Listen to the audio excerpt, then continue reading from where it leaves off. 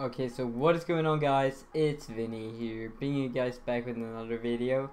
In today's video, I'm actually going to show you guys how you can increase your FPS and reduce your input delay without having to pay any dollars at all. And before this video starts, I just wanted to thank you guys. I was sipping on my coffee and I was seeing that we are actually at 498 subscribers right now. It would be amazing to hit 500. So if you guys would just drop a subscription down below and a like to this video, that would be awesome.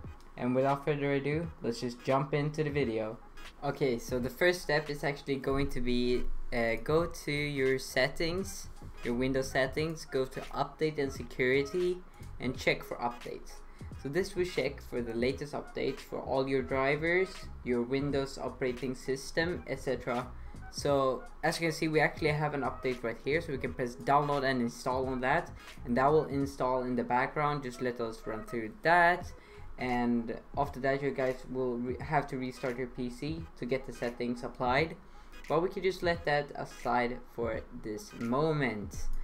And we can go over to GeForce Experience. So you guys have to search in the search bar GeForce Experience if you already do not have the app.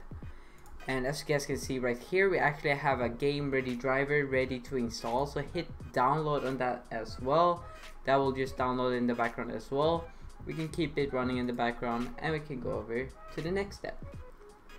So for the next step, we would actually want to do is go to NVIDIA's control panel, go into manage 3D settings and go to low latency mode and put this on ultra.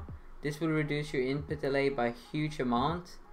And what you also want to do is go to power management mode and put it on prefer maximum performance, and texture filtering quality high performance, and that should be it right there.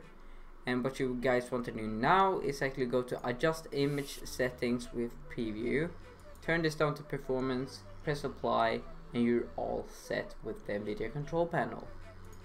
So for the next step, you guys want to search regedit in the bottom left hand corner. Something like this will pop up. What you guys want to do is actually follow me through right now, because this is important. If something goes wrong, it could harm your computer, but it's completely safe as long as you follow me. So what you guys want to do is actually press these arrows. So the arrow for H key local machine should be pressed down. Software, go down to Microsoft and scroll down until you find something called Windows NT. Press that one as well. Current version. Find something called multimedia. So right here, press on the system profile.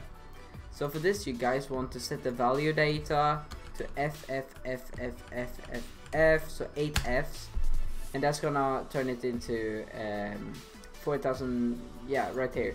As you guys can see, this number should be set right here. I'm going to put all of these stuff down in the description, so don't worry if you guys just want to copy and paste them.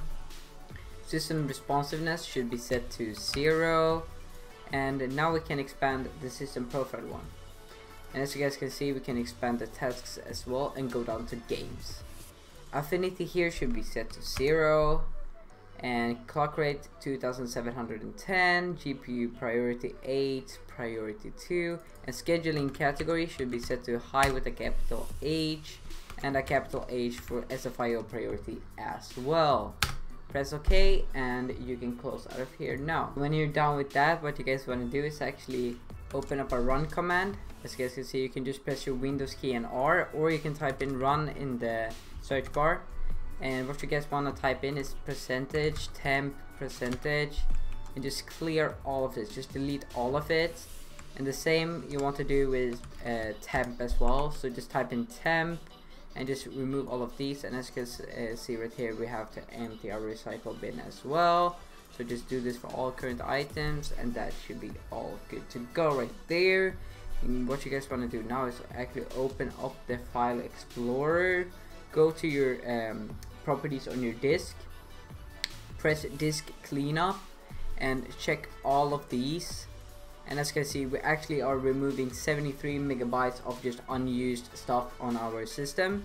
So we can just press delete files, and that should just improve our performance of our computer, as well as decrease some of our storage. And right here we can go over to tools, press optimize and defragment drive, and just press optimize and just let it run through. And what you guys want to do with your other drive, if you have 2 drives, press analyze on that one and press optimize, and that just makes the hard drives faster. So that's awesome. So we can just let that run through, and yeah. So thank you guys for watching the video. Don't forget to subscribe, like and comment if you want more of these types of videos, and I will pump them up at least once a week for you guys. And it would be awesome to hit 500 subscribers, so if you guys could just subscribe, that would mean the world. And I'll see you guys in my next one. Peace out.